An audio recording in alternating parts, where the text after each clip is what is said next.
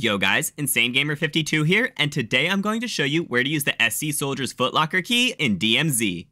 Alright, so the description of this key says that it's a key to a standard issue Shadow Company Soldiers Footlocker in D?. Well, you're looking for a military footlocker in Syed City, so let me show you where to actually use this key at. You need to go right here to this wreckage in the middle of the buildings to the north of the Syed Shopping Center. Coming from the south, the SC Soldiers Footlocker will be in this pile of debris on the left side of the road. Open it up and you will get 2 guns loaded with attachments, a key, and some other loot. If you found this guide helpful, let me know by dropping a thumbs up. And feel free to subscribe for more in-depth guides in the future.